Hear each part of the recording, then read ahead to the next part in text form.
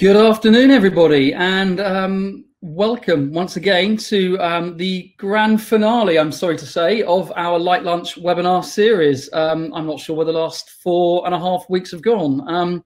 Thank you so much to everybody for joining today and for supporting all of our webinar episodes that we've had. They are obviously all available online if you want to go and review them and see them again. Our YouTube channel is posted in the sticky at the top, sort of over here somewhere. So please do go and have a look at the previous webinars. And also don't forget that we're currently running a photographic competition. You need to hashtag light up your lockdown. You need to @Nulty Lighting on Instagram, and you can win a Matmos lava lamp. So a nice addition to your home, I'm sure. So please do check it out. Our grand finale, Marvellous Movie Moments.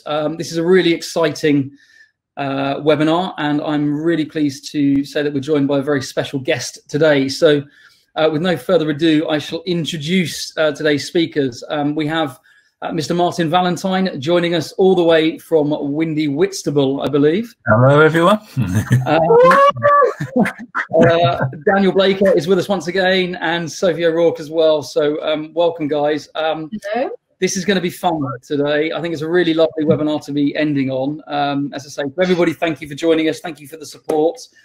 Do keep an eye on our social media channels, because we are going to be launching lots of new initiatives as well over the coming weeks of lockdown. So without any further ado, and I'm really looking forward to this, particularly about the Ridley Scott anecdote, which is coming up. So I will hand you over to my very esteemed and capable friends. Thank you very much. I will be moderating, so if anybody has any questions or wants to know anything else, please type it in the chat and you'll get me responding. Thank you, and see you soon.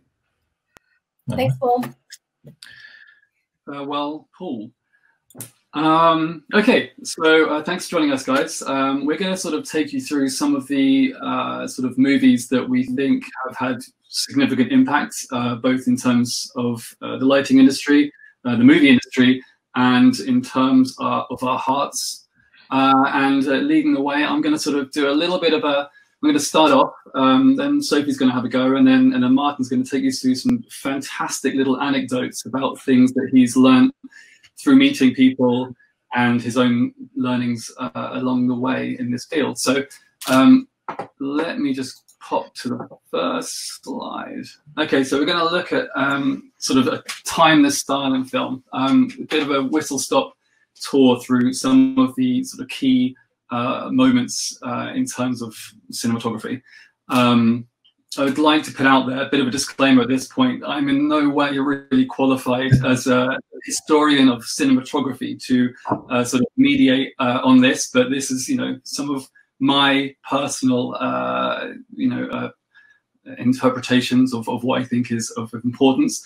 Here today, you know, there are other movies that, you know, aren't sort of covered in this, that obviously are the cornerstones of many of our sort of upbringings. I know that Matrix isn't in here. You know, there are a lot of cliche movies aren't in here because maybe we all know them too well. I am rocking a David Bowie t-shirt. He is the Goblin King. Again, the Labyrinth is not going to be in here. Although the man does rock a pair of tights like no other man. So salute you, David Bowie. May you rest in peace. Oh, bleak early note there. Right.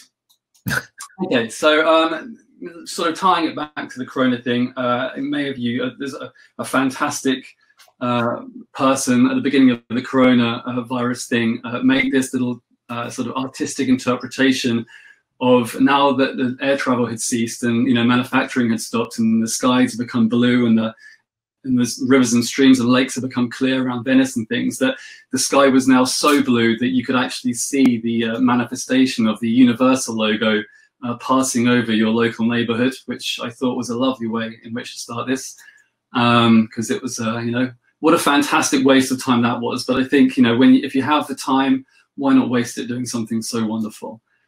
But in terms of movies, we're going to start, arguably at the beginning. Now, there are a lot of things that sort of segue and overlap in terms of influence, and what is and isn't the sort of the first of any one thing. But we're going to look at some of the keystones here. So the first one we're going to look at here is because it's it sort of epitomized a lot of first is a Trip to the Moon by George Méliès in 1902. Some of you may be familiar with this. It has got the sort of that sort of classic shot, it'll come up later on, of the moon with a spaceship sort of crashed into the eye. But it's kind of some of the beginning of the black and white sort of movies, feature-length movies, based on the book, Jules Verne's book, From the Earth to the Moon, that came out, I think, some sort of 50 years beforehand. This uses quite a lot of fantastic techniques in its conception and its delivery. This is the moon still that I'm talking about here. Everyone's sort of familiar with that. It uses two things that Méliès sort of used, is that with his production, he built a huge sort of greenhouse, which is like a glass sort of greenhouse that the sort of stage was in, to allow maximum light exposure from all sides to sort of come into the studio. A technique that came from stills photography at the time and is still used today. The way that he sort of planned out his production of the day was in the morning, early hours of the morning, to take everyone through what was happening that day and sort of plan that out and program the day. And then in the peak hours of midday, when maximum sort of daylight penetration was coming in, that was when he'd do the shooting. In the evening time, he'd go and sort of develop those shots and sort of get on with that. And then in the late evening, he would go out and take in any sort of Parisian sort of theatrical performance that was going on elsewhere in town. So that sort of studio space was, something, because obviously light and artificial lighting was something harder to come by back then in 1902, so he relied quite heavily on daylight. You actually, I'm not sure I've got a picture of it, but the greenhouse that the studio, I'm going to skip to the next slide now. It's not in this one. The greenhouse that was the studio actually sort of features in one of the background shots. They sort of do an artistic drawing of the studio space and actually work that into the artwork as where the workshop, where the Canon's being developed in, that's sort of worked in. So it's a nice sort of loop there. The reason it's sort of black and white is the beginning, because it also is sort of the beginning of when things sort of became color as well. You see these two shots here. You have sort of the black and white edit as it was, and then you had a series of people that sort of color in the film artificially by hand afterwards. And I think you'd have something like 200 people or something in a room, and each of them would be responsible for a certain color. I think in this particular movie, there were 60 of the films produced to sort of for distribution around, and each person would be responsible for a color, and it's in many ways like a production line, and then sort of add that color on afterwards. It's very vibrant, but a very laborious process. Again, it's a silent movie of the time. So between each of these sort of colorized motion movie sort of moments, you'd have like a caption will pop up with the narrative to accompany the movie. True color, and I'm sort of looking at color here because color and special effects are a nice sort of vein to go through the history of movie, because it's typically something that we all sort of get drawn to because it's the most dramatic and sort of distinguished thing. This is what is apparently one of the first true color movies. This is not a color edition. It's not a movie that anyone would have seen, really. It is a bit of a sort of imperialistic bit of documentarial work. It's with our king and queen through India, and it's in 1912. It was a true color process, so recorded in color instead of after the effect in edit. A reason that one thing that happened, I sort of found in my studies, is that early on, early 20th century, there were a lot of work went into developing different mediums to make color cinematography. The reason it was, as back then, it was in a lot of people's sort of outhouses and back houses, and there wasn't a standardized process, and people were trying different things. So in order for it to be adopted, typically it needs to be a standardized process to everyone's making sure they're using singing from the same hymn sheet. But also what sort of made slowed it down slightly and made black and white continue for longer was that they worked out how to get sound into the black and white movies in terms of the information quicker than they could do it with color. So it sort of almost put color on the back burner for a little bit, for another sort of 20 or 30 years, until you could get the sound in it, because once they got the sound in black and white, it just became much more consumable than a silent color movie. And plus, I think this movie's only, this one here is only like sort of 7 minutes long. It's not terribly long. So I think more notably, if you sort of come through the timeline slightly more, you go into what is the sort of the sort of film noir sort of category, or the black and white movies really. And this is Nosferatu in 1922. Obviously, if you're dealing with contrast and black and white horror movies and sort of crime and drama, sort of genres that fit quite well with that medium. And also about that sort of time in the early 20th century, you obviously have just come out of, you know, a world war. Things aren't necessarily, you know, not that bleak, and you know, it was sort of on the advent of another one. So there's a lot of, you know, global conscious about sort of, you know, things that are just, you know, the headspace really in terms of sort of darker times anyway. So it's based sort of loosely on Count Dracula, but again, it's a silent movie. And then we step slightly further forward, and we look at Metropolis, which is a feature-length movie. Some critics say sort of almost went on for too long, but it is, as I've sort of written here, the high watermark of the late silent era. So it sort of encapsulates everything that could, like all the tricks that could be done really are in this movie, capping off silent film.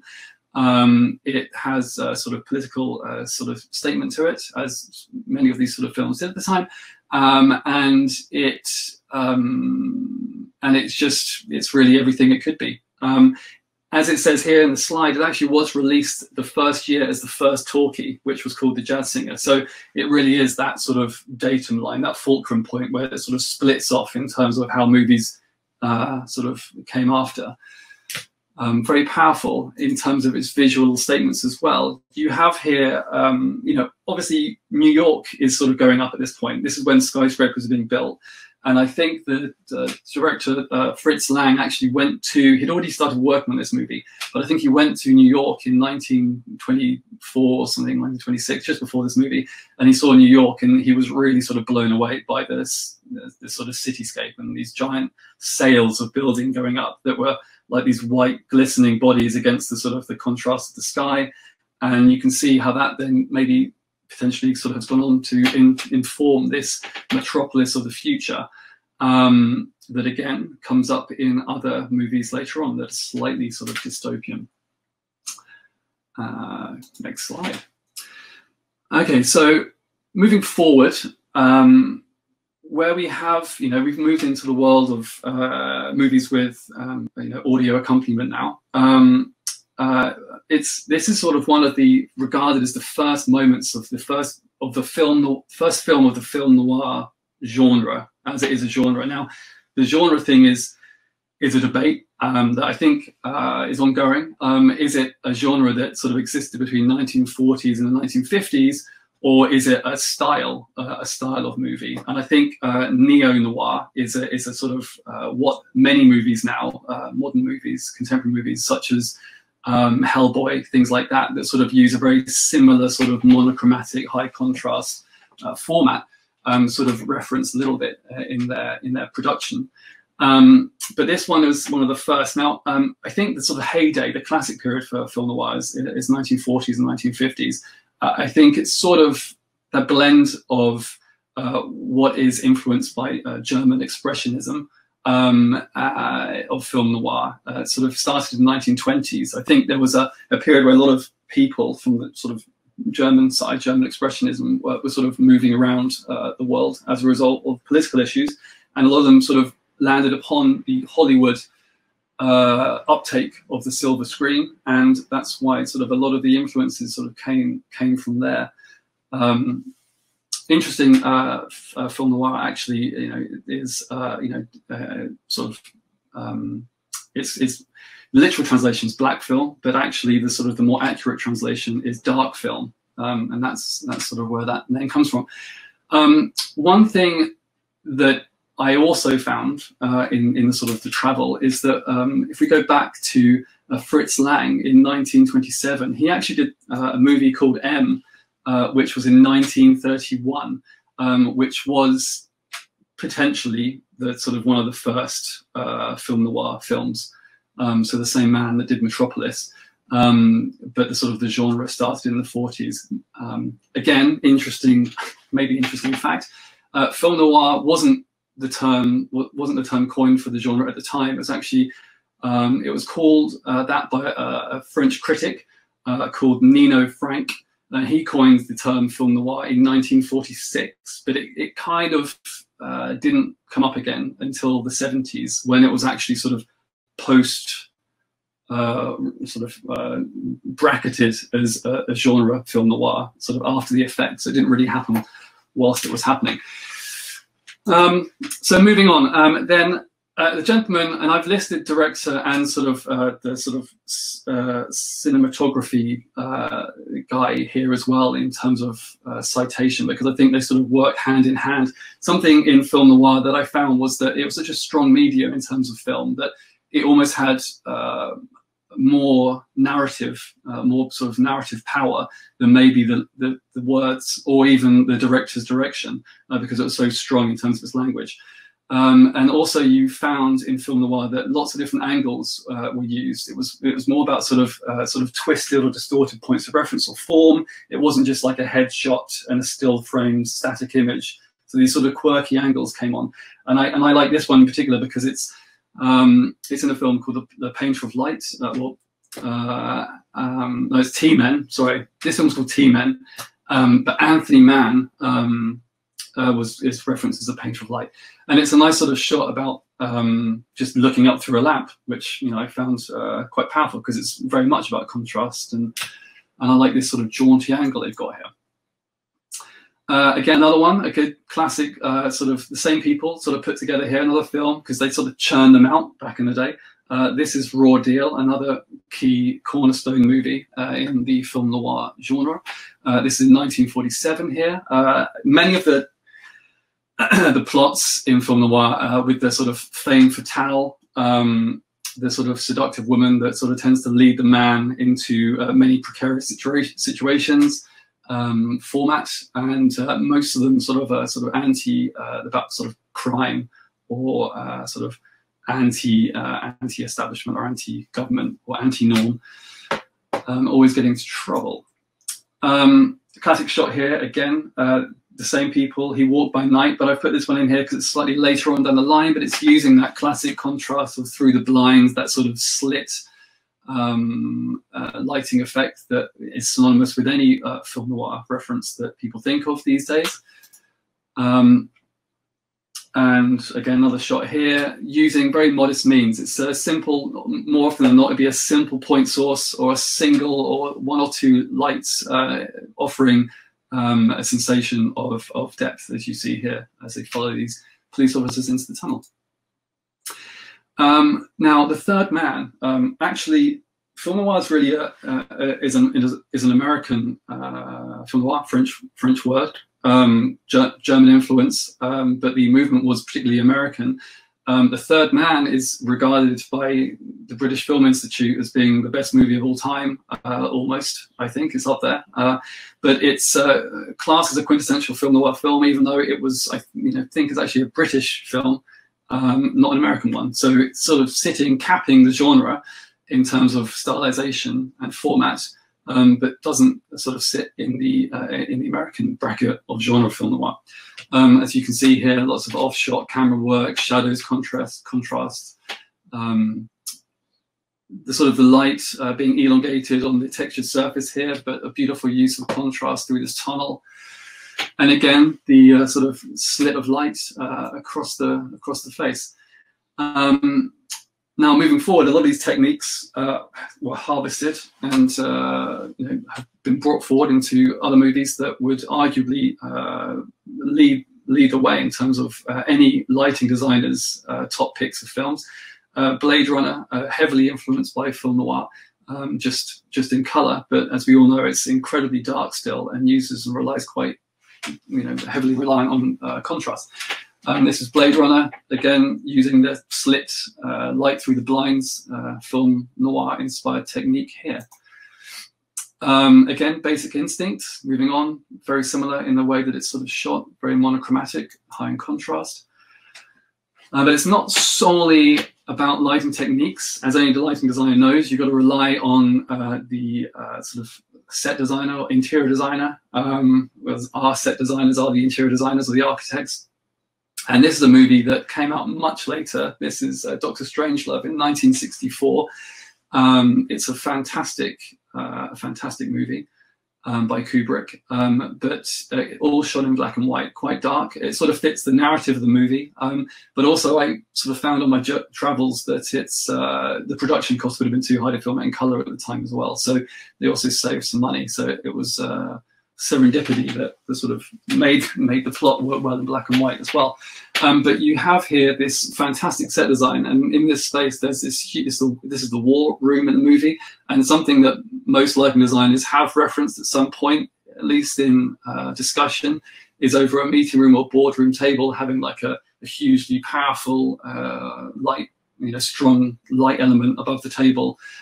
That sort of echoes something similar to this back in the day. But the set here, if I move forward, as you can see the scale of it, the drama of it, a huge pendant, as we would say in the lighting world, compressing the space and making the space feel much more intimate in what was a very cavernous space. So that pendant doing a lot of work there to close that space down, and these huge projections on one wall. But it's set design is key, working hand in hand with the lighting. Now, going forward slightly further, but not too much further forward. I mean, if we look back, there's only 4 years between the release of these two movies. So 1968, 2001, Space Odyssey, again by Kubrick, pushes all of the boundaries in every single format. I mean, it's almost criminal to just sort of say that lighting in this film is what defines it, because it's the score, it's the storyline, it's just the sort of the big picture really of this movie is what makes it so profound. But it is one of the most influential films ever made. One of those lighting scenes that sort of stand out to me is this, the set design for these illuminated floors and ceilings in some of the spaces, using techniques that nowadays we sort of take for granted. We have like side emitting LEDs and edge lit acrylics, which mean you can sort of achieve these effects with very modest spaces. But in order to get this illumination with the technology back then, they had sort of huge, you'd be talking about sort of par lamps that were 4 or 5 feet away from the actual surface of this. So this is a raised stage with lighting underneath it, but 4 or 5 feet offsets to sort of get some of these illuminations. So again, it wasn't easy to achieve, but obviously if you have the strength of conviction, you can attain any vision. Colored light being used to play heavily with the storyline to communicate a narrative, and we'll touch upon some of that later on. But one of the things that sort of really stands out for me are some of the visual effects that rely on lighting. This is the slit scan tool, and this is sort of traveling through the Stargate in the movie, and the slit scan technique looks like some sort of fantastic kaleidoscope blend of light as they sort of travel through sort of space and time. But it's actually not CGI. CGI didn't exist at this point in time, so it was using these finding novel ways to create these wonderfully intricate techniques. And you can see here this kaleidoscope of light, very intense and very moving. But it was using sort of quite modest means. It is sort of backlit series of gels or filters that sort of move around behind what is a slit, and then a camera that sort of pans fore and aft, sort of observing the sort of light bleed through the slit, creating this almost infinite void of light that sort of keeps ever changing, which incredibly effective, using techniques that just had to be made up on the spot. This is what I found Alfred Hitchcock's movie Vertigo is the first CGI. Again, it's questionable whether or not it is truly CGI, but at the intro to the movie, you have this almost, I'm not sure if anyone uses the game as a kid, but it's like a spirograph, which is a tool that you sort of draw these wonderfully laced patterns. And in many ways, it's sort of achieved in the same way. Lots of these patterns and forms were derived from what was a anti-aircraft camera or guidance system suspended on a pendulum, and it traced out sort of those lines. So it sort of is in many ways like a sort of a hanging spirograph plotting those lines. But it was using this sort of very modest computer inside of here to capture those patterns and those effects. But then the first CGI, as we know it, is actually in the original Westworld movie by Michael Crichton, and in 1973. And it relied on a sort of an image compression technique used by the Mariner 4 satellite. And these are some stills from the movie that relied on that same sort of pixelated half-tone image that is the vision of the computer. The sort of the antagonist in the movie is a computer, and he sees the world in these sort of pixelated states, much more binary. But a few years beforehand, there was the Mariner 4 is a satellite that was sort of flying out, taking images. I'm going to say of Venus, but I've completely forgotten. And as it sort of sent this data back in packets, it was basically a color by numbers. And so before they had the computing power, because it took a while to process the information received, the technicians could actually they knew what numbers meant what color. And so they literally started to write those things out on the wall and color it in by hand, because they could do that quicker than they could get the computers to reinterpret what that information was. And it turns out that the painted by numbers was incredibly successful, because you can see here, it's, the sort of level of detail actually sort of comes out very similarly between the two. This is the actual sort of computer decompressed image here. And then you've got the first live action movie. Now this always pops up in every, it should do, in every lighting designer's sort of top list, because it, so profoundly explicit in terms of its use of light. This is Tron in 1982. It was the first live action CGI, so it's sort of people immersed in completely CGI worlds. So there was no physical backdrop around them. The sort of luminous elements to their outfits were sort of put in post-production. You can see here a fantastic sort of still of them working in their costumes pre-post-production. And the efforts it must have been to sort of go to get that wonderful effect and that luminous effect afterwards. And again, here's a wonderful sort of still of the before and after, which sort of makes everything stand out much more, everything sort of, you realize how complex that process must have been. The modern day equivalent is the Tron Legacy installment that came out in 2010. Obviously, technology had moved on slightly by this point, and so as well as the backdrops and the sets being much more luxurious, they also, in terms of solar flares and reflections and other layers of lighting that sort of forms this very contrasting world in terms of graphics. The suits themselves had integrated LEDs within them that the actors sort of said, as if you watched. I'm thinking, who's the guy that was in Trainspotting? Bloody hell, Ewan McGregor. As Ewan McGregor said when he was in the first Star Wars movie that he did, that because he had been a child growing up watching these movies, as soon as he got hold of a lightsaber, he was just running about doing lightsaber noises with a lightsaber, and he was almost he couldn't stop doing it, and they had to tell him, you know, Ewan, can you please stop making noises? We put them on afterwards. And I think in the same way, when you sort of, the actors that sort of got involved in this movie, they occupy these suits, and because they've seen it and they've grown up being influenced by it, as soon as they inhabit the costume and it is lit up in the way they sort of know, they innately inhabit that, you know, that world in a different way because it's almost familiar to them. So the actors sort of said they even changed how they moved because of the way the suit was lit around them to make it more dramatic or flamboyant over that which they would normally move, exaggerating their movements. As you can see here, beautifully illuminated. It was also the first movie to have 6 minutes or something of full CGI, so no actors, just completely computer-generated graphics with these light cycles scenes here sort of charging around. And the modern day equivalent, similar sort of thing happens, much more weight on solar reflections and distortions and that kind of thing. And again, backlit floor. So it's all, you know, it's all circles.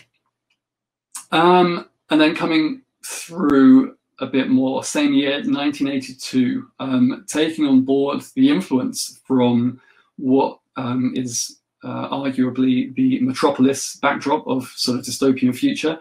You have the sort of visual saturation or decay of the world as it's seen in Ridley Scott's Blade Runner. I think lighting plays a heavy part in this movie in terms of sort of a character within the story. It's not.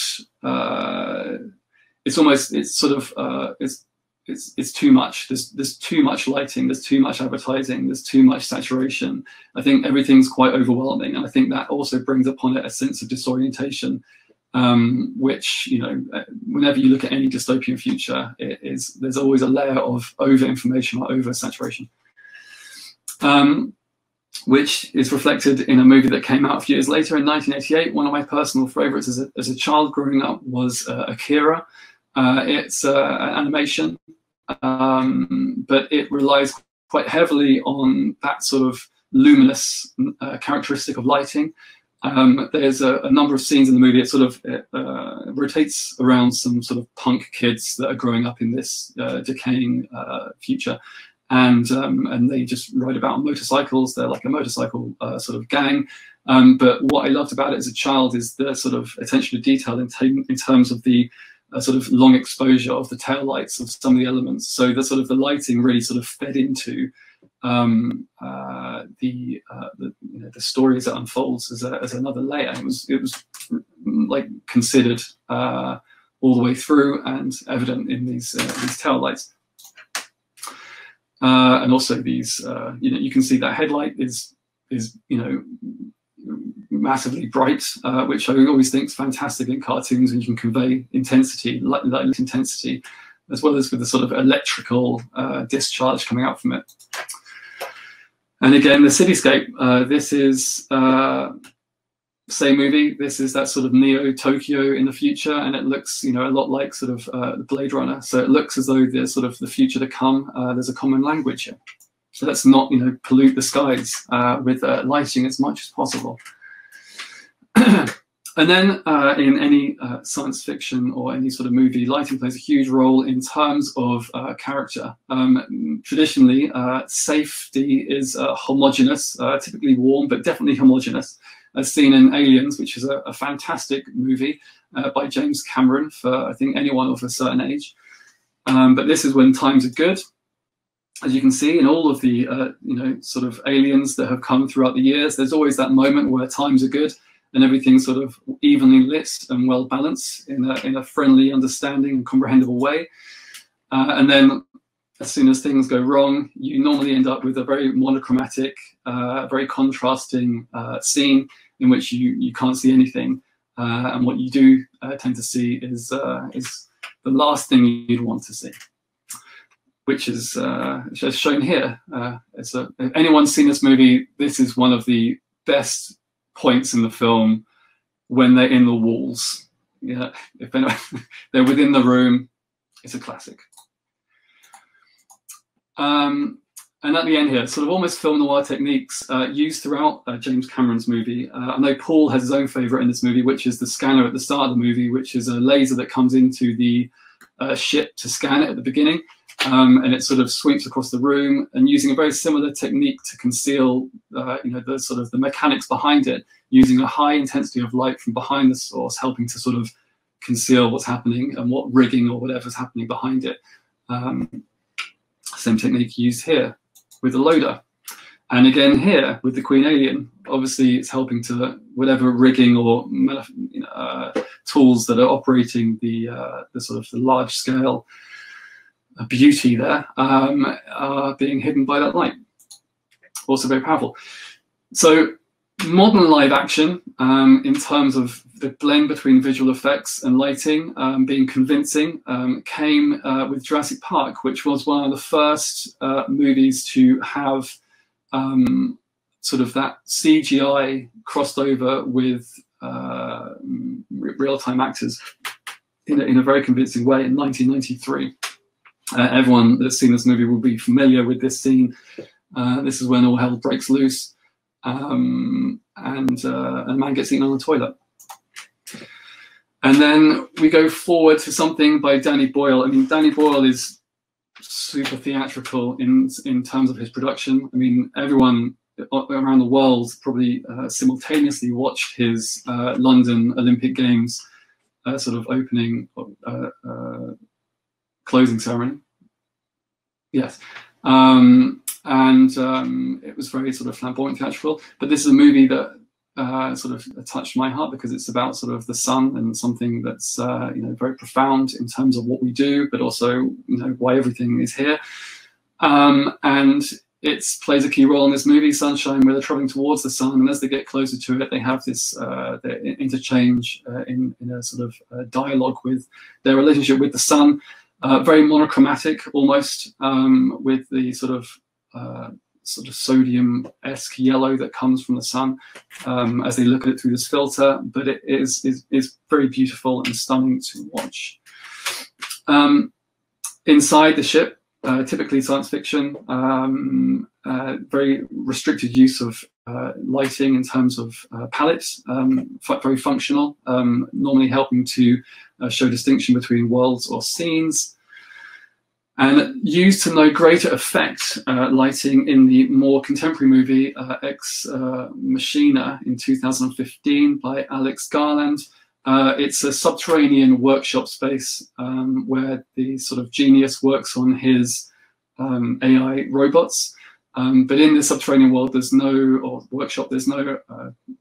natural lighting, and so all the lighting is, the sort of the tone of the movie is conveyed by the use of a few dedicated sources of artificial lighting. And you can see in this scene here, there on the left-hand side, adjacent to the concrete wall, there are linear strips, both in the floor and the ceiling, that contain both a cool white light and a warm white light source, as well as the sort of the illuminated glazing on the right-hand side in that sort of more cubic form, and a balance and a careful balance of the operation of these light sources and the color temperatures, which we all rely on quite heavily in our designs nowadays as lighting designers, communicate different times of day or different demands in terms of use. You can see here that cubic form in the middle, sort of playing sort of second fiddle to the now illuminated cool white strips on the perimeter concrete. And then when things sort of go to pot, the same sort of light sources are used in a very sort of red, normally meaning danger state, but all coming from the same location and the same source. And also there's a warm white light. If I go back, but I haven't actually got a slide for it. There's a much more domestic warm white light that comes from these linear strips as well, but sometimes only illuminated from the floor. There is that sort of late night evening scene that when we're looking at sort of contemporary lighting design that we do for residential or hospitality, you are normally looking to have some amount of layering to the space to help it achieve different moods. Maybe not that mood. I think that mood might be too much. And some of my personal favourites. Some of them I've touched upon in this movie, but another one I haven't mentioned, but it is stunning in terms of its almost simplicity. Well, it looks simple, but I'm sure it's incredibly complicated in its conception. as most simple things are, by Michael and Michelle Gondry. And it's a journey through someone's mind, and as a result of that narrative of what are sort of lucid memories or lucid thoughts, it's almost akin to a dream state. And in that sort of passage through one thought to the next thought of consciousness, very sort of simple but stunningly visually effective techniques are used. I'll sort of recount one of them, and it's that in one of the scenes is in a library which is lit by sort of standard modular ceiling grid fluorescent lights, and as he transitions and leaves that space and goes into the next space, those fluorescent lights sort of slowly, one by one, from the background, turn off as you go from one space into the next space. So that memory or that that scene's been deleted, but just simply using the fluorescence and so the lights that are native to the space, and it's quite powerful. So I think that is sort of a very whistle-stop tour through what is some of the moments that I feel are important in the terms of history of lighting in movies. And we're going to lead you on now to some of the more emotional elements with the lovely Sophie. Hi, everyone. So I'm particularly interested in light as a technique to sort of manipulate emotions and tell a story. And I've sort of been looking at the intersection between film and lighting design and sort of how we borrow elements from each other in these sort of two worlds. And it's by no means a definitive list of techniques. It's just a few that I thought were really nice.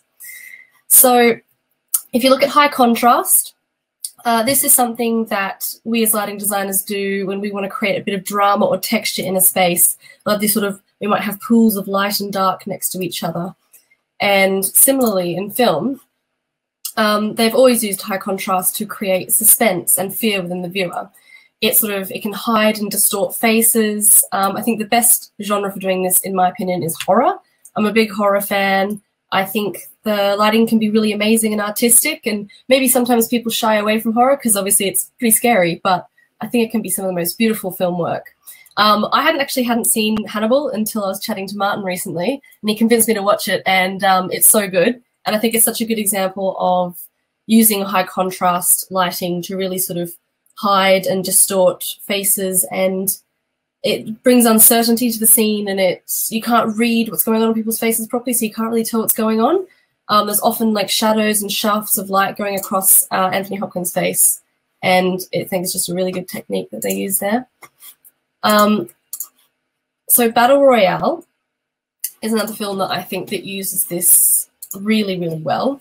It's a Japanese horror film, which is basically The Hunger Games, but it came way before The Hunger Games. So this was the inspiration for The Hunger Games. There's lots of shots of sort of shadowy shots and beams of light with torches as kids are running through the forest or trying to kill each other. And very Blair Witch. That's another quite influential film for this sort of thing. And it just means you can't see details. You don't know what's lurking in the shadows. It's a pretty human thing to be afraid of the dark, and it just inherently makes you feel uneasy. And yeah, this is a very good horror film for doing that, as you can see here. So another film I think that uses this really well is Suspiria. It's an Italian horror film from the 70s. They basically light it like a theatre set. It's highly saturated, high contrast colour that fills the story whenever something sinister is happening or about to happen. So often the lighting can start to change before the danger comes, and it kind of makes you as the viewer, you're sort of in on the secret. You know something's about to happen even before the characters do. It's often, sorry, there you go. It can often be these sort of deep blood reds. And there's an awesome film where the ballet students at the school, they live in the school, they're staying in the hall because there's been something happened. I won't spoil it. And they're all there getting ready and going to sleep. And then the lights go out, the teachers turn the lights out, and you can suddenly see what the teachers are doing behind the curtains. I mean, it's straight off a film set, but I think it just works so well in this film.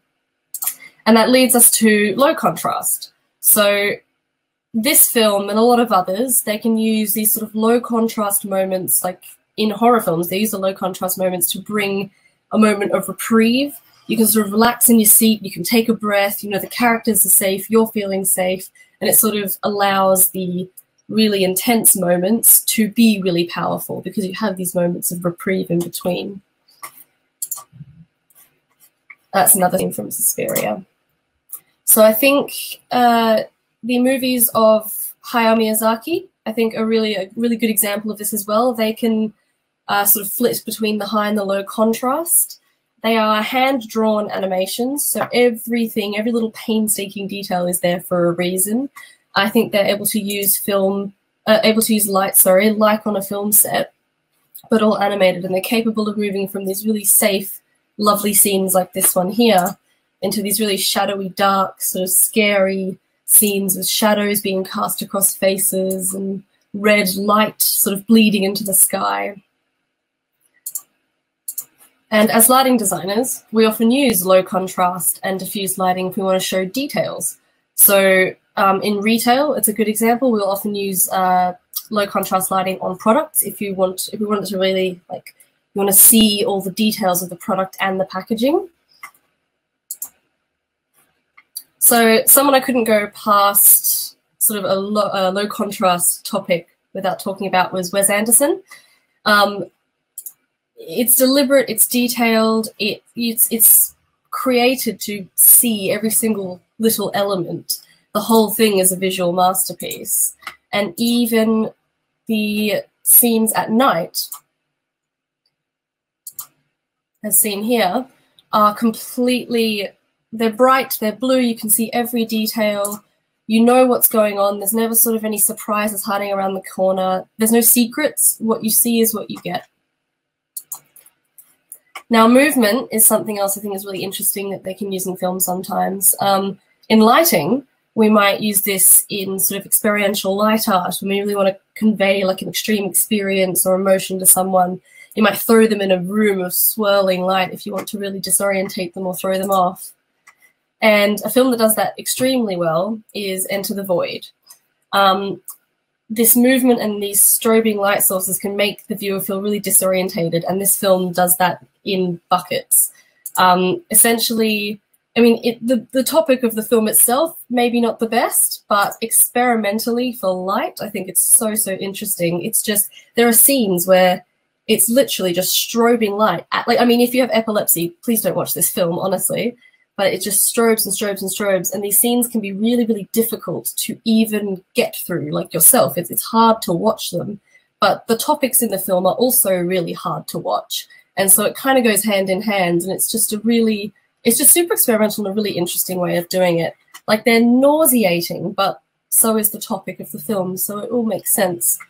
And they juxtapose these really intense strobing sort of scenes. I mean, this one here, there's a lot of drug use in the film, and they literally show the scene deteriorating in front of your eyes and turning into a drug trip. And they sort of take you on these visual journeys of animations, which are just hectic. But then they'll sort of intersplice it with these beautiful, soft, static, gentle scenes, which are all these flashbacks of him as a child or him with his sister. And they're, yeah, these really nice sort of reprieves to the sort of chaos that is the rest of the film. The film also is set in the neon streets of Tokyo, which is another sort of element of visual overload. And I mean, this really goes to show that actual production design and set dressing of a film can really add to the story, as light can be very visually noisy. So here is God's Own Junkyard in London. It's sort of a bar/neon sign manufacturer. And we as lighting designers, we will go here to get signs made. Like, we add these sort of decorative elements to a space, like a pendant to a dining room, or, you know, a sign to a bar. And they're the finishing touches and details that like help set the overall scene. Of course, Blade Runner, couldn't go without talking about Blade Runner. The use of neon and fluoro lighting in Blade Runner really helps sort of add, like Dan was saying before, to the sensory overload, and they help really indicate that you're sort of not in this world or not at this time in the set. So color is another one. Color is something that is used to emotionally manipulate us, and an example of it in lighting is here with Oliver Eliason's The Weather Project. It's using very peaceful, gentle, warm, glowy light that's meant to sort of represent the sun, that makes you feel really comfortable. And opposed to that, people might use blues or greens, sort of hues of light, to make everything feel a bit uncomfortable and to make your skin look unnatural and make you feel and look a bit sick. So there are many instances in which film has used these elements to sort of enhance the story, sort of, you know, warms to indicate safety or love, and juxtapose it with cools to, you know, convey anger and sadness. And I think a film that does that really well, it uses both of the techniques together, is A Single Man by the fashion designer Tom Ford. I know Drive does this really well as well, but I just wanted to focus on this film. So it's about this man who's given up on everything, and he's contemplating suicide, and it's this really awful sort of beginning. And as he sort of moves through the film and starts to see joy in elements of life again, things become highly saturated and they warm up around him, particularly when he's talking to Nicholas Holt's character. It can go from these really sort of cool, harsh scenes to these really saturated, warm, lovely scenes. And this happens in particular as well in this film with his flashbacks, and much like with Enter the Void. And it also happens really well, I think, in Solaris, which I think Martin's going to talk about later. But yeah, it's commonly used in film, and I think it's a really, really powerful one for really helping you tell what's going on with that emotion. So my top picks, I've picked 2 Australian films here, one Australian horror and one Australian cult classic. We've got The Loved Ones and The Adventures of Priscilla, Queen of the Desert. Simply, this is just a really interesting exercise to watch both these films and just look at the quality of light in the scenery. So obviously with The Loved Ones, the Australian outback is like sickly green and horrible, but with Priscilla, Queen of the Desert, it's very realistic, it's very warm and bright and beautiful. And then, of course, horror films, the 2 I talked about, I think Suspiria is just beautiful. It's done so well. And I think Battle Royale, apart from just being an amazing film, is really, really, really perfect with the way it does its sort of horror lighting. And then animation, I think Studio Ghibli is a really good, like everything they do is beautiful, hand-drawn, deliberate, like there's such good examples of light in animation. So we've got Hayao Miyazaki's Spirited Away at the top, which is this fantasy film, which is, I mean, if you haven't seen it, you just have to. It's so beautiful. And then the one underneath is Grave of the Fireflies by Isao Takahata. And it is about World War II. It's about these 2 children during World War II. It's heartbreaking, but it's stunning. So enough of me. On to Martin Valentine. Hell. Okay, I'll take control. All right, so I'm going to get Blade Runner out straight away. I've said it before, I think, in articles, that it's the single reason I'm a lighting designer. It's the thing I go back to the most, the thing that I cannot grow out of. But as the years go by and I sort of delve into it, and I say I did get a chance to meet Ridley Scott, which I'll sort of mention a few things that he said later on in my section. But this look of Blade Runner, it was influenced by things like Citizen Kane and Seven Samurai, films like this. But generally, it is lit by 2 lights with 2 guys running around, lighting from behind and lots of smoke. So Ridley Scott said to me, if you like the look of Blade Runner, just put lots of smoke in a room and light and backlight. And that is basically this look and feel of a film that I absolutely love. And the other thing that's important about Blade Runner, it's the eyes. Everything is what you see with the eyes, and everything is what you see in the eyes. And one of the things that's come out is that how to tell if someone is real or not real. This trick of the red eyes is actually very, very simple. It's the opposite of we all try to avoid with getting red eye with an old-fashioned camera with the flash very close to the lens. You put the light behind the lens, line it in the eyes, it reflects back through the eyes. It was a very, very deliberate trick that Ridley Scott played, so you could see who was so to be artificial, or are they? Another little trick, we've not mentioned it yet, but this thing about this the golden hour, this blue light that we see in things like La La Land and The Revenant, and we all know about taking the best photographs of our projects at night is don't wait for it to get dark, just get that perfect thing where the sky's still blue. But Bertolucci in The Conformist in the 70s, he did the opposite. He actually used the first dawn light, so 5, 6 a.m. in the summer, to film Paris. And if anyone's been to Paris, it's a beautiful city, but it never quite looks like it does in the movies. But it will do if you get up at 5 or 6 a.m. and see scenes like this. So everything in this film is like the 12-hour opposite of the Revenant magic hour. Everything is dawn. Everything is the rising sun, and it has a unique look. But it's something that seems to be forgotten about recently, actually, how to sort of tune the time of day to actually get a consistent look. This is Angel Heart. This is Alan Parker. And Alan Parker had a big history of theatre work. He was also heavily influenced by things like 8½, Fellini's film, which was very much a case of using the shadows. This film is about a journey. Something is being followed. This person is also being followed themselves. So there's lots of focus on where to go, lots of light in single windows, single doors, but never actually finding what's on the other side. So it builds up the tension, all using very much typically used theatrical tricks. In Citizen Kane itself, which I think is considered to be one of the best films in the world, there's many, many things to take from this film. You know, bearing in mind this is in 1941.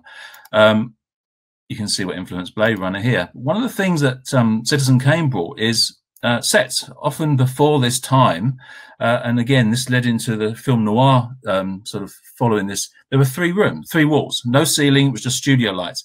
And as this film goes on, we start to see the ceilings, and it's very, very deliberate. The camera moves down and the ceilings become more and more prevalent in the scenes to see the world coming down onto the Orson Welles character, who's only about 27, by the way, on the left there when he played this. And since then, they started using this a lot more, these unusual camera angles in a lot of the cheaper films, which is a lot what film noir used to be. I have to mention the Coen brothers. And then see Roger Deakins, fantastic DOP that works with them an awful lot, I think nearly all their sort of recent films. But Fargo was an interesting one just to hear about how do they actually pull, you know, a location color and how to focus attention. So it was supposed to be cold, and it wasn't particularly cold, so they had to ship in snow. And this is a scene that's filmed in a bar. If you look to the left, that is George R.R. Martin making a cameo appearance back in the day. So in scenes like this, to make it actually feel colder outside and more intimate inside, he put 1,000, 2,000 watt GLS lamps in all the lighting inside the bar and dimmed it right down to get that contrast, when in fact it was actually quite nice and sunny outside. And scenes in here, we talk about, I think someone mentioned about science fiction gives more play to play around with lighting. Well, just this one scene to get this focus, this conversation, 6,500 Kelvin lamps in all of the workshop and 2,000 or dimmed tungsten source right on the 2 main characters to stop this whole scene being flat. And this Fargo has a lot of use of this, from warm to cool, to actually make you feel like the characters. And I think one of the best tricks is science fiction. Here we have science fiction done in the Jean-Luc Godard way, which is to just use different film stock.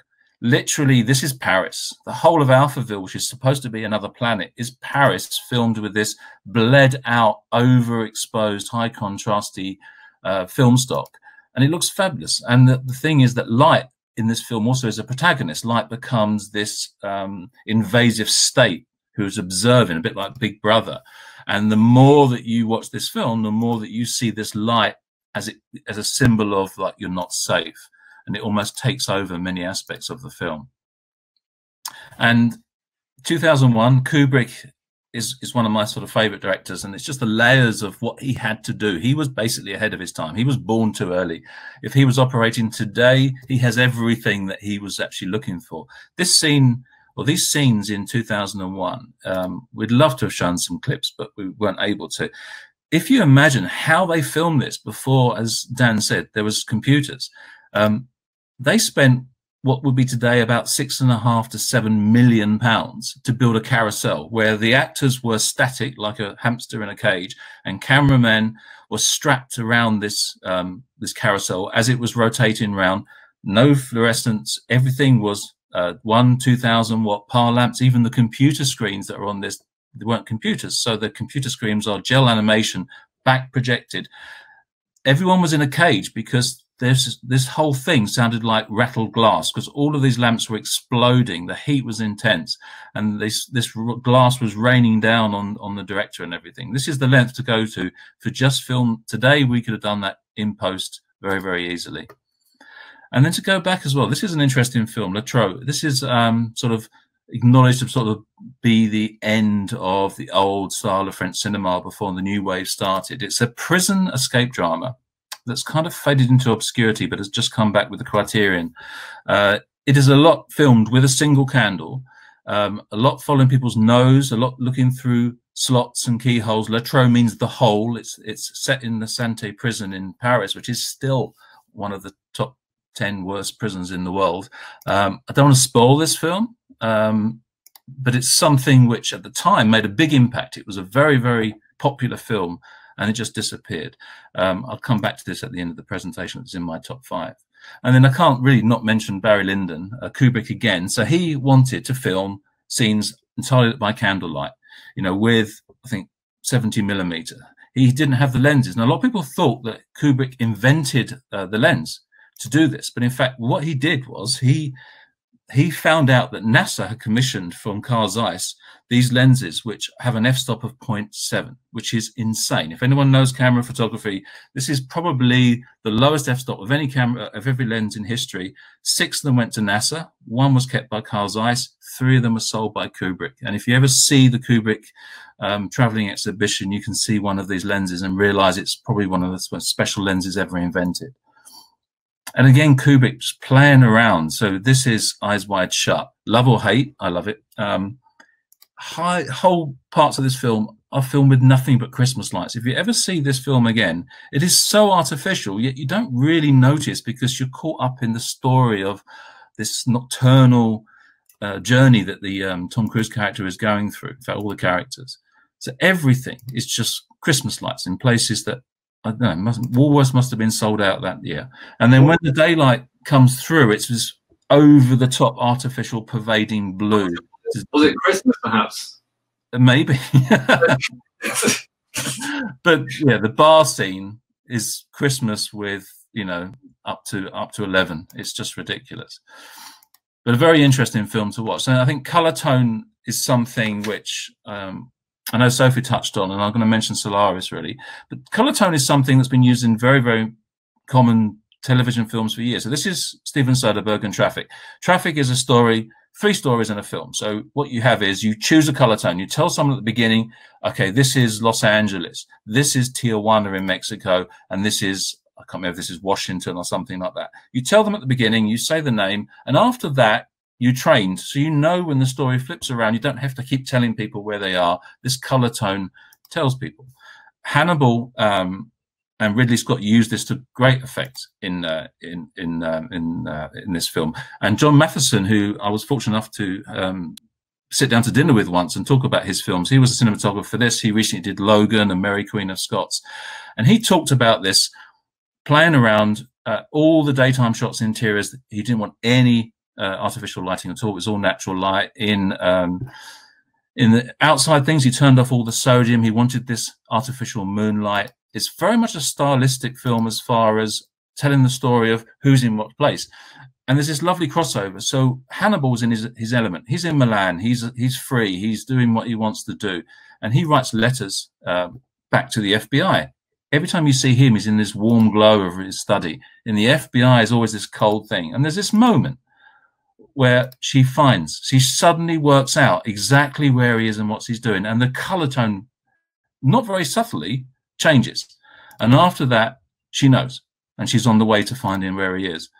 And he used this effect, very interesting. This is a film pre-Bond that Daniel Craig made called Flashbacks of a Fall. And I don't know if anyone's seen this. It's about a faded LA Hollywood star living in his mansion. And it flicks between his life now in this mansion in LA and his sort of childhood life in the south coast of England in the 50s, very close to where I live now. And it was all filmed in Cape Town. It wasn't filmed anywhere in England or anywhere in LA, but it looks and feels like it because John Matheson played with the color tone very, very subtly to give you the expectation of what this would be like. And I think the the greatest film, the greatest shock to people, if you ever see The Machinist, where everyone talks about the weight loss of Christian Bale just before he made Batman. This is sort of an industrial California. It's dark, and everything's very green. Everything's always very, very mechanical and green. But this film was filmed in Barcelona. And, you know, everything, inside and outside, were filmed in Barcelona. And again, it was a special use of color tone to make you find a place for this film without really understanding where it was filmed is irrelevant. It's about the color tone. And I think the ultimate use of this is color deprivation. So Soderbergh in Solaris, the Tarkovsky original is fantastic. But if you just want to look at a piece of sort of cinematography, the space scenes in Solaris have this overriding palette of blues, grays, metallics. And it's not just style, it is a deliberate suffocation of removing the reds, the oranges, the warm colors from you to make you feel suffocated. And if you watch this, you do feel like something is not right, something is missing. And he did this to manipulate you.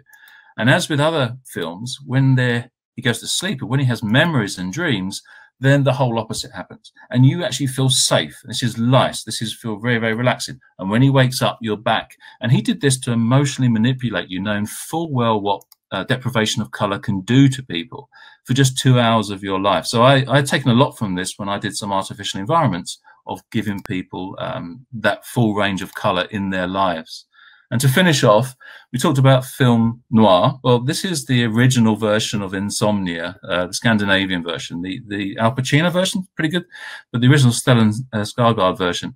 This has been termed film blanc. This is a film where a detective travels to the northern parts of Scandinavia. I think it's in Norway, and the sun is not going down. And he, as he goes through this film, cannot sleep. He tries, and as he cannot sleep, as he suffers from not, sleep deprivation, your eyes start to water. And it's this pervading, bleached out, bright screen that gets to you after an hour and a half. Really wonderful film. But also the fact is that when it finishes, you just want to turn the lights off. And I finish with my top 5, some of which I've mentioned. Alphaville, I think just watch it as a pure piece of sort of French new wave way of approaching a detective sci-fi film, and see how light becomes quite a scary sort of protagonist in the film.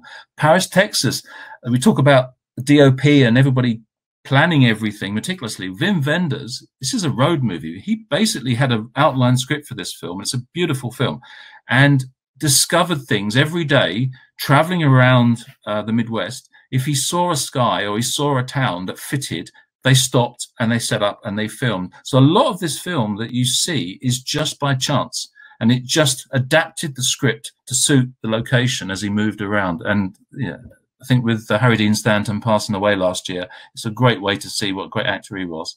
One from the Heart, I don't think anyone would have seen this. So, Sophie, you mentioned the neon in Blade Runner. Well, One from the Heart, the year before, Francis Ford Coppola is his post-apocalyptic now apocalypse. It almost killed him, his studio. It's a fantasy. It's a cliched romantic musical set in a fake Vegas, where he commissioned every neon sign maker for 6 months to cover this film in neon.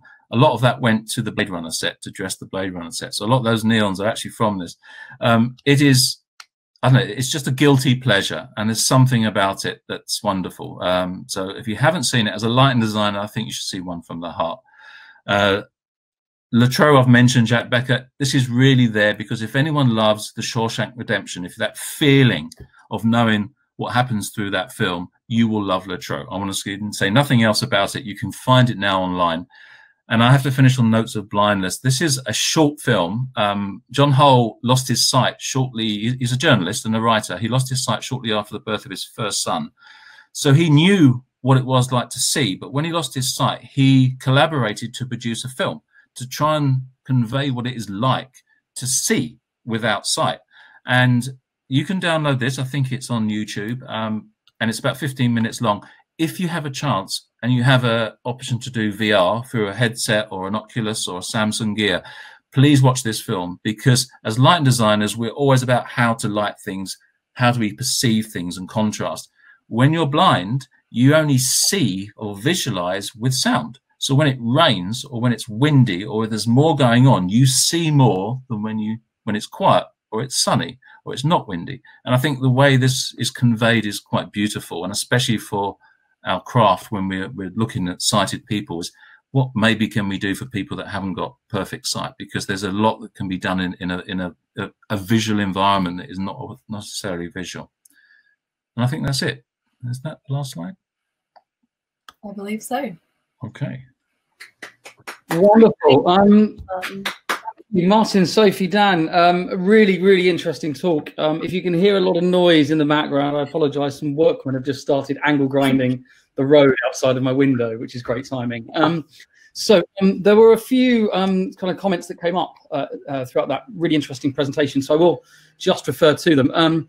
Mike Tan asked, can we use lights to communicate, for example, in Close Encounters of the Third Kind?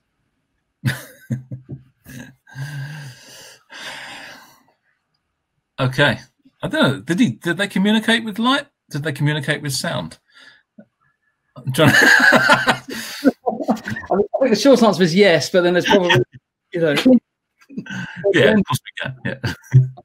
I'll move on. Matt Waring said, is it fair to say that sci-fi seems to provide the most room for exploration or experimentation in terms of lighting design?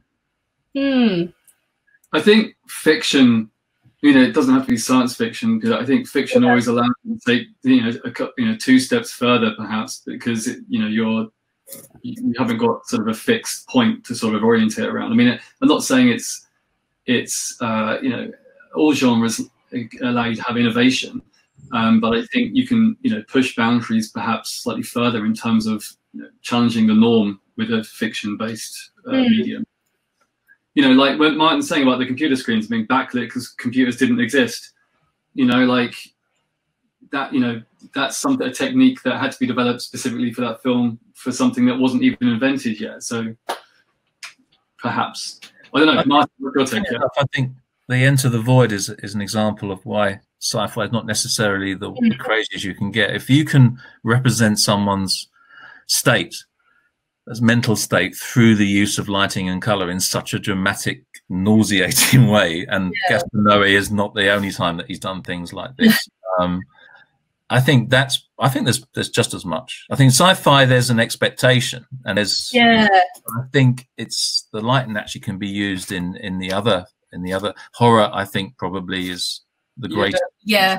I was gonna say, I think maybe the audience, it's the people receiving it, if they're open to it or not. Like, they expect it with sci-fi, they expect it with horror, but things like Enter the Void, that wasn't a storyline where that sort of lighting was expected, which is what made it unique, really. But yeah, I think I'm sort of pushing. I think it's what drives and what pushes that boundary, because, you know, that slit experiment in 2001 is a little bit like the Enter the Void transition. You know, that sort of, you know, the bleeding of the light sort of thing. So I guess it's an egg thing, isn't it? It's where those lessons are first conceived for use in other mediums. Yeah, it's true. Okay, a couple of comments. Todd said he's surprised that nobody mentioned Jacques Tati.